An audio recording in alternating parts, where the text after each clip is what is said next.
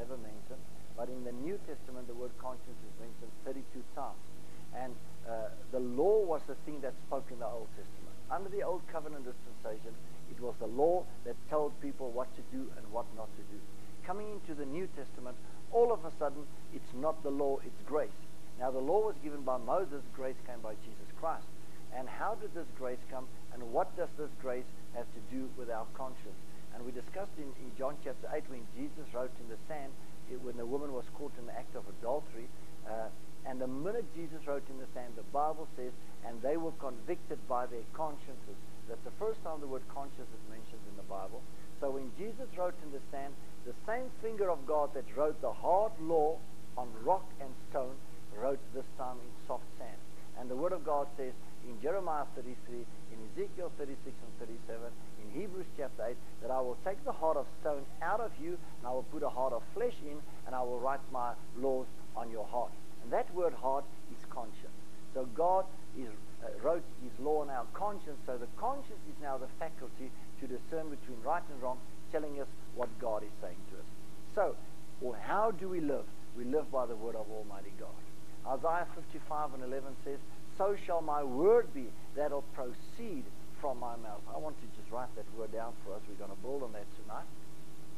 So shall my word be.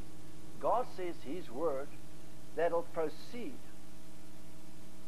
So shall my word be that'll proceed from my mouth. It'll do what I've sent it for. It'll not return unto me void, and it'll accomplish its mission.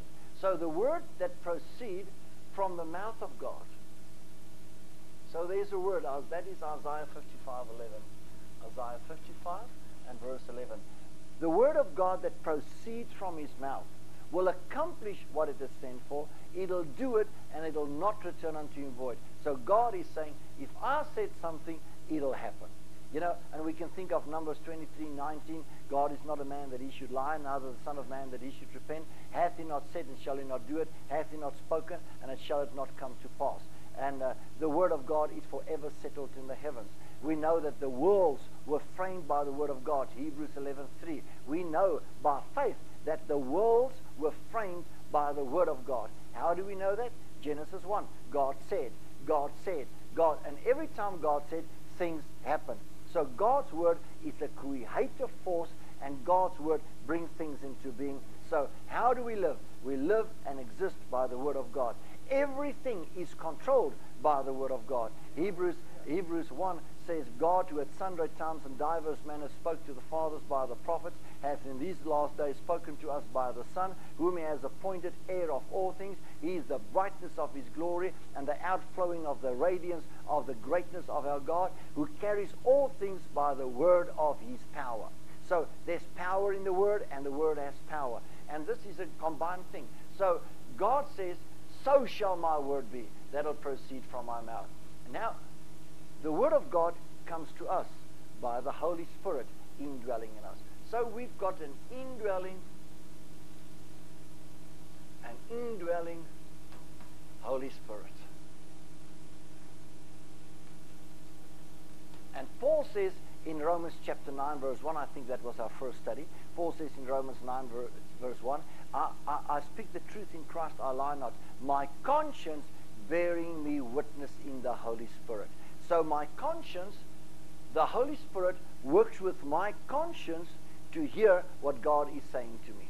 So my conscience becomes the faculty, the place in my life where the Holy Spirit speaks to me through the word of God. And if I listen to this word that proceeds from the mouth of God Almighty, that which I hear will not return void. It'll accomplish it, but then we will be successful. So if we can get that word, listen to that word, obey that word, we will be successful. Okay? Now, let's just think of the temptation of Jesus Christ in the wilderness. Okay? We pick that story up in Luke chapter 4. We get it in Matthew chapter 4. Matthew chapter 4. The Bible says, and Jesus, full of the Holy Spirit, was led by the Holy Spirit into the desert to be tempted of Satan or of the devil for 40 days. Right? And as he was and hungered after 40 days, not during the 40 days, as he was hungered after 40 days, He finished his 40-day fast. Then only Satan came to tempt him. And the first thing he said, if thou be the Son of God, if thou be the Son of God, turn these stones into bread. Turn these stones into bread.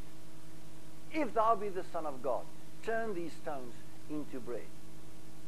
Now Jesus gave him a profound answer, and the answer comes from Deuteronomy chapter 8 and verse 3. This is what Jesus said.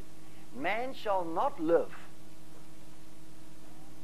Man shall not live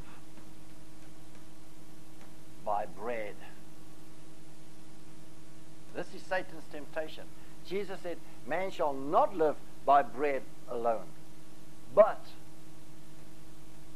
by every word. Man shall not live by bread alone, but by every word that proceedeth. That proceedeth out of the mouth of God. I want you to get this into your mind like never before. What did Isaiah 55:11 says? So shall my word be that'll proceed from my mouth. It'll do what I sent it for. It'll accomplish it. It'll not return unto me void. What did Jesus say? Man shall not live by bread alone, but by every word that proceedeth out of the mouth of God. Quoting from Deuteronomy 8 verse 3. So we've got to get this revelation once and for all. So what is it that makes us alive unto God? What makes us that will be successful? What will cause us to have the word of God not returning unto him void? If we have a proceeding word coming from the mouth of Almighty God. So what will make us successful? What will cause the word of God to really prevail in our lives? People stand on the word of God. People quote the word of God. Since the 1970s, when the revelation came of the word, people are quoting the word, standing on the word, saying, I'm more than a conqueror, I'm more than a conqueror, I can do all things, I can do all things, the Lord is my shepherd. And they quote the word, and still they're not healed. They quote the word, I'm healed by his stripes 36 times a day, and they're still not healed. They quote, my God shall supply all my needs according to his riches and glory by Christ Jesus. They quote it 47 times a day, and still their needs are not supplied. They quote, I'm more than a conqueror, and they defeated all their lives. Why is it that that word doesn't work in their lives? It's not just a dead letter, because Jesus himself says, the letter killeth. Jesus himself said, the letter. Brother, and that's the letter of the word. The letter killeth. But it's the Spirit. It's the Spirit that gives life. It's the Spirit that gives life. Now listen to this. The letter killeth. But Kobus, I thought it's the word that we can live by. But the letter of a dead word killeth. It's the Spirit that gives life. And this is John 6. John chapter 6 verse 63. Where Jesus said, but the word that I speak unto you. The word that I speak. The words that I speak. They are spirit and they are life. So which word do you want? The one that's a dead letter, or the one that is spirit and the one that is life? So if we can get this word, we will not only be alive, but we will see things accomplished in our lives. But people have got the Bible, and they stand on the Bible. But what about getting this Bible alive? What about getting the Bible alive without the Bible? I mean, when the Eastern Bloc was under communistic rule, they didn't have a Bible. And they had miracles, they had baptismal services without anybody organizing it. They had crusades of 3,000 people coming together in the bushes, and nobody organized it. Everybody came there by divine appointment. How did they get it? They had a word from the Lord. They didn't have a dead letter. This Bible can be a dead letter. They read it in Muslim universities. They read the Bible in Muslim universities, and it doesn't bring life to them. You see, so the letter can kill you, but it's the Spirit. So you've got to get the Spirit of God on the Word to make this Word alive. But how much more if we can have the living Word? Because John 1 verse 1 through 3 says, in the beginning was the Word, and the Word was with God, and the Word was God, and everything that was made by Him. And verse 14 says, this Word became flesh and dwelt amongst us. Now this Word is living in us. The day we accepted Christ, this Word started living in us. So now the Word is alive in us. What is the seed? Jesus Christ Himself says, the seed is the Word. And if we've got the seed in us, 1 John 3, we've got the seed in us. What is the seed? The Word. So who's living in us? The Word. Who's the Word? Christ Jesus Himself. So I can have a living relationship. I can hear the Word of God. I can hear the voice of God. I've got to know my relationship with Jesus Christ, with the indwelling Holy Spirit. I've got to get a Word that proceeds from the mouth of God. And that Word, for there it is, proceed. There it is, proceed. Deuteronomy 8, it's there. Matthew 4, it's there. Isaiah 55, it's there. That word means a follow-up word. A follow-up word. A follow-up word. It proceeds. It's coming, then it's coming, then it's coming, then it's coming, then it's coming. Let's call it by another name. Let's call it a fresh word. A fresh word. Didn't the psalm writer said in Psalm 92:11, thou hast anointed me with fresh oil? So we all need the fresh anointing. Oh God, if I can just get a fresh anointing. If I can just get a fresh anointing. What about a fresh word? What about a fresh word? We all got a fresh anointing, and we come together and we have these meetings and we anoint one another. And oh, just a fresh anointing. Touch me, oh God, a fresh anointing. What about a fresh word? You know, that's why people get stagnant in their Christian lives. That's why churches stagnate. That's why revivals stop. That's why we see people, and the only revelation they've got is about 200 years old, 500 years old, because they had a word from the Lord in 1500. Martin Luther had a word from God, man, and he took the 95 statements and he nailed it to that church door in Wittenberg in Germany. But that word is very old. It's 500 years old. Since then, Wesley came along and he had a word from the Lord. But since then, the Anabaptists came along and they had a word from the Lord. Since then, the Pentecostal movement came along and they had a word from the Lord. Since then, but if you are just in Pentecost, you are just 100 years behind schedule. If you with Martin Luther, you're just 500 years behind schedule. If you were the Wesleyans, you are 300 years behind schedule. You see, it was good for that time, but God's moving on. Not just with fresh oil, with a fresh word. In the meantime, we've learned how to speak in tongues. We've learned how to worship God. I mean, a couple of years ago, they didn't play musical instruments in church. A couple of years ago, they didn't worship in church. They had choirs singing songs in Latin that nobody understood. In the meantime, we started baptizing people.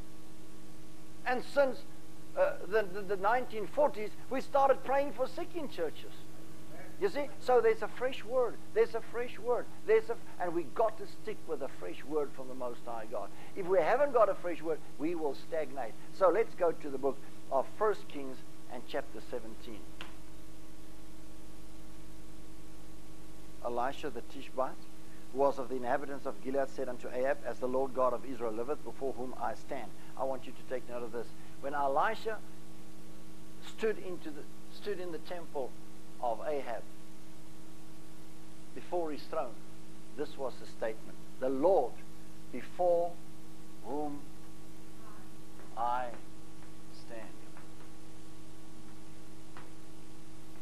So Elijah made a statement. I say, because I'm standing before God,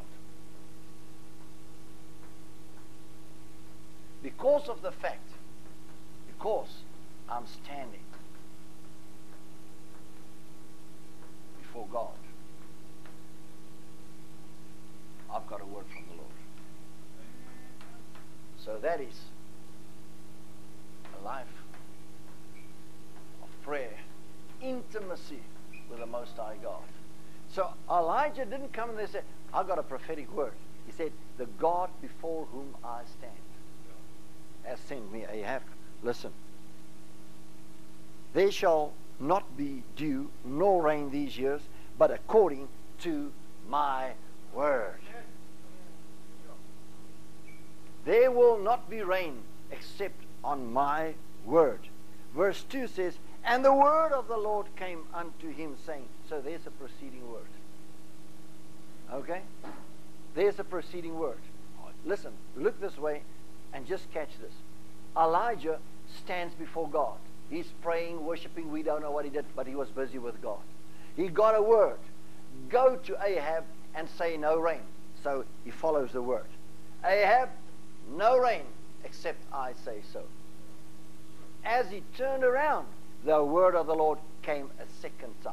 So he had a preceding word. You see, otherwise he would have gone home and sat there and said, well, I delivered the message. Now, no more rain. But he had a preceding word. The word of the Lord came unto him again, saying, get thee hence and turn thee eastward and hide thyself by the brook Cherith that is before Jordan. So, first word. First word. Go to Ahab. Second word. Go to the brook Cherith. There the ravens will feed you. Man, they brought meat, they brought bread, and there Elijah was sitting here at a mighty Holy Ghost revival. I tell you, the bread's rolling in, finances are coming, the bread is coming, birds are bringing food. Verse 4, and it shall be that thou shalt drink of the brook, and I have commanded the ravens to feed thee there. So he went and did according unto the word of the Lord, for he went and dwelt by the brook Cherith that is before Jordan. And the ravens brought him bread and flesh in the morning, bread and flesh in the evening. Revival, hallelujah. And he drank of the brook. And it came to pass after a while that the brook dried up, because there had been no rain in the land. There couldn't be rain because he prophesied there will not be rain. So after a while, he had the word. He had a word, go to Ahab. He had a word, go to Cherith. 1:3. And then the supplies dried up. The supplies dried up. Okay? No more. Supply, no more. Isn't it funny? So many times when we get a word from the Lord, we start off and we see the results.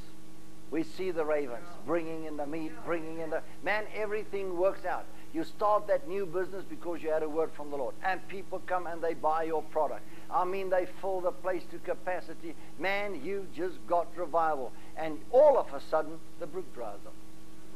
You know? And that is where we need to know, what are we going to do the minute that the brook dries up?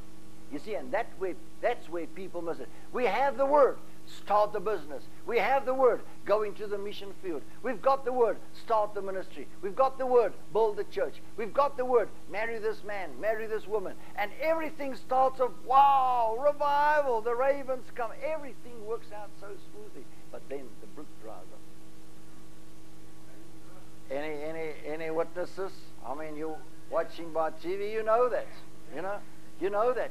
And then people start murmuring, grumbling, and complaining. And the Bible, the living word of God, says the whole Israel fell in the desert because they murmured. Because they murmured. Oh God, no more water in the brook, no more ravens, no more food, no more meat. And and it goes worse and worse. And then they get fed up and they get cross with God, and they say, but I thought it was a word. Everything worked together. And now look at this. Look at the mess I'm in. Elijah could have said that. And many Christians miss their ministry, miss the anointing, miss the power, miss the glory. Because the brook dries up, brother. It's going to dry up. You don't have to order it. It'll dry up. It'll dry up. Sometime the brook will dry up. And what do you do then? Now let's go on. Verse 7. And it came to pass after a while the brook dried up, because there had been no rain. Verse 8. And the word of the Lord came again unto him. Hallelujah. The word of the Lord came another time. The word of the Lord came. And the word of the Lord said, go to Zarephath. Okay? Go to Zarephath. For there I have commanded a widow woman to sustain thee. You see? If we've got a word and we're running with a word, and we don't get a preceding word, we will sit by a dried up brook, we will start murmuring, we will lose the glory, lose the power, and we will end up with religious activities, and the power will be gone. That's why Paul says people will come and they will have a form of godliness, denying the power thereof, because they're living on a word of 200 and 300 and 400 years old. But what about your personal life? What about your when last did you hear from God? I don't mean reading Bible. When last did you have an inner witness? Do this. Go there. Don't do that. Don't do this. Remember, the conscience is awakened by the Lord Jesus Christ. So the word of the Lord came again and said, go to Zarephath. And we know that this widow woman sustained Elijah with the meal and the oil that didn't run dry. You know, she just had enough for her and her son. But when the word of God came, I mean, that supply never stopped, never stopped, never stopped, never stopped, never stopped, never stopped, never stopped. And then the word of the Lord came to Elijah. The word came to Elijah and said, go show yourself to Ahab. Chapter 18, verse 1, and I will give rain. Listen to this. I mean, go show. The word came, supplies ran dry. Word came, word came. So how many see that Elijah lived on a preceding word? No wonder he was such a successful prophet. No wonder that Israel still clings to him as a prophet. No wonder that everybody talked about Elijah that will come back. No wonder that the people thought Jesus was Elijah that came back into life again. I mean, this was a mighty prophet. He had a preceding word. He was in the bushes when the word said, go show thyself to Ahab. On the way, Obadiah met him and said, no. If I come back with Ahab, the Spirit of the Lord would have taken you somewhere. He said, no, I will wait just here. And you know what happened? They went on to Mount Carmel, remember? And they had a deal with the prophets of Baal and Elijah. For the whole day, the prophets of Baal had their offering on their altars, prayed unto God. No fire came down from heaven. By the time of the evening sacrifice, Elijah rebuilt the altars of God. Got that prayer life in motion. He rebuilt the altars. He said, listen, man, I want to show you how it's done. You've got to have an altar. You've got to have a prayer time. You've got to have a prayer place. You've got to have a place where you meet. You've got to have a place where you can stand before the living God. What are you doing? It's not good enough to pray while you drive your car. Do that. It's not good enough to pray while you wash the dishes. Do that. But you've got to have a time where you rebuild the altars, where you've got a life of prayer, where you stand before the Most High God. Why? To get a word. So here's Elijah on Carmel by the time of the evening sacrifice, rebuild the temple, and listen to his prayer. Hear me, O God. You can check it up in 1 Kings chapter 18. Hear me, O God, so that these people can know that I have done all these things on thy word. That the people can know that everything I've done is because of a preceding word, a word, a word. I don't just do things, I do things because I got a word from the Lord. And the Bible says fire came, consumed the altar, consumed the bull, consumed everything. So Elijah just killed the 400 prophets of Baal, the 400 prophets of Assyria, and I mean, this is a mighty man of God. No? So here's Elijah, because of the word of the Lord, look at what he has accomplished. Then, listen to point number 6. Point number 6. All of a sudden, he heard a rumor. Through the grapevine, a gossiping tongue, a slandering person, a jealous preacher, somebody that was antagonistic against him, somebody that didn't like him, somebody that wanted to see him dead, somebody that came and just through the grapevine just brought one little word and said, hey man, Jezebel's going to kill you. Jezebel is going to kill you. You know what?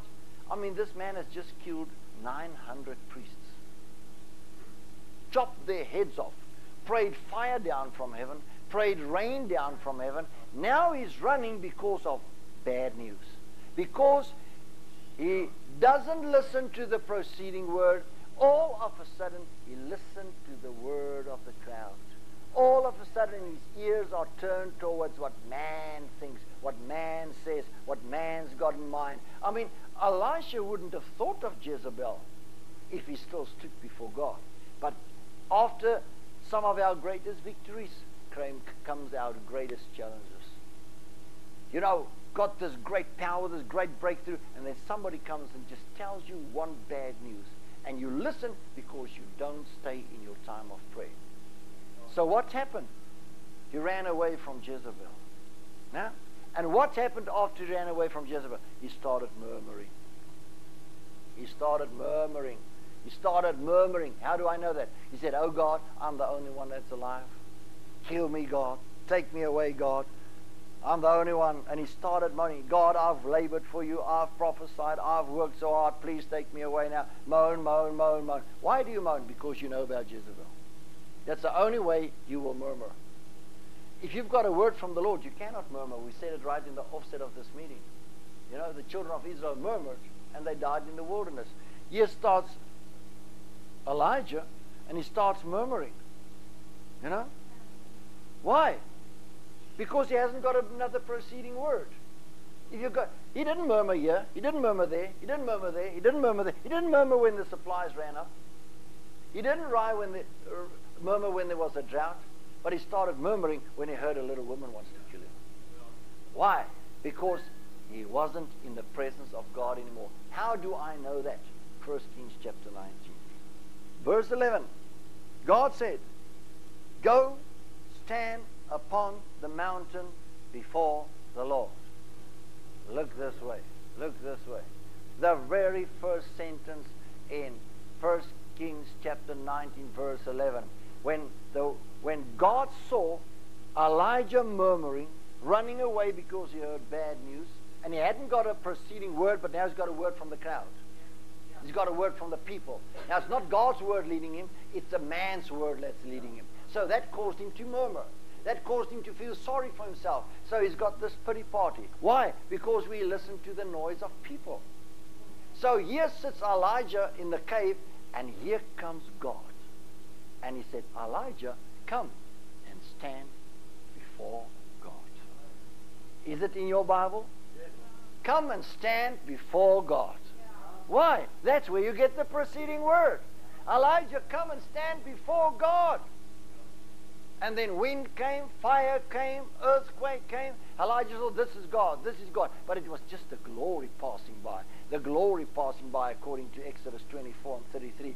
The glory was passing by, and Elijah was beholding this mighty scene, how the mountains broke up before God coming, because he rides in clouds of glory.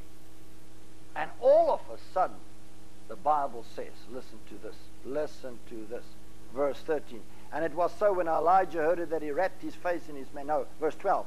"And after the earthquake a fire, but the Lord was not in the fire. After the fire a still small voice. And it was so when Elijah heard it, he wrapped his face in his mantle, went out, stood in the entering of the cave, and behold, there came a voice unto him, saying," another time, "What doest thou here, Elijah?" And I want to tell you, if you started listening to people and you're out of the presence of God, and all of a sudden God draws you with his grace and his mercy to come stand before him again, the first thing that God will say to you is, "What are you doing here? What are you doing in a place of throwing a pity party? What are you doing in a place of murmuring? What are you doing in a place of complaining and groaning?" It means you haven't got a word from God. It means you forgot how God led you up to there. Ibn Ayezer, up to here God has led us.